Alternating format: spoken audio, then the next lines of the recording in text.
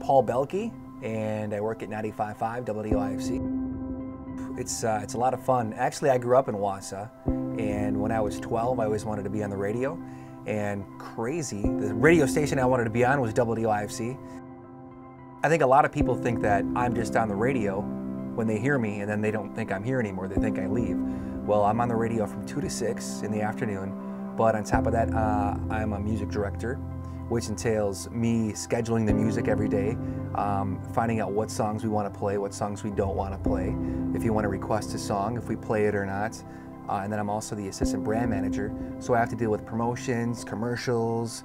There's all kinds of things that go into working at a radio station other than just being on the radio. My name is Bernie DeLaNay. I have a professional title. It's Master Gardener Bernie DeLaNay. I am also a professional gardener and a broadcast journalist as well. Well, mostly I do radio, TV, and I write for a magazine. The name of the magazine is Senior Review. I'm not even sure if I got into TV or radio, which was first, because it was a long time ago. And they kind of seem to, for me, they kind of seem to go together. I'd say come down to a little radio station like this. It's worth its weight in gold, that's for sure. And get a little experience with an experienced DJ like myself, like my sister Bobby Buds for Life, or my husband Dennis DeLaNay, or Professor Watchwell. That's his his other name, you might say. And get a little experience with that. Go to the commercial radio stations and say, could I ask you a few questions about when you're on the air and how did you get into it?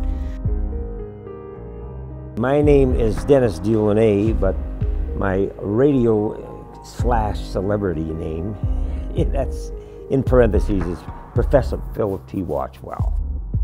Years ago, I got an FCC license because I did a little bit of engineering at the university radio station in Milwaukee years ago.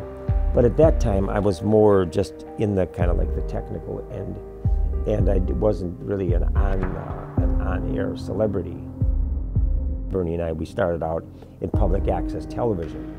And it was the same thing that I described, is that you just start out, being kind of cold, and then eventually, you bring it to life, and then you figure out what works and what don't work.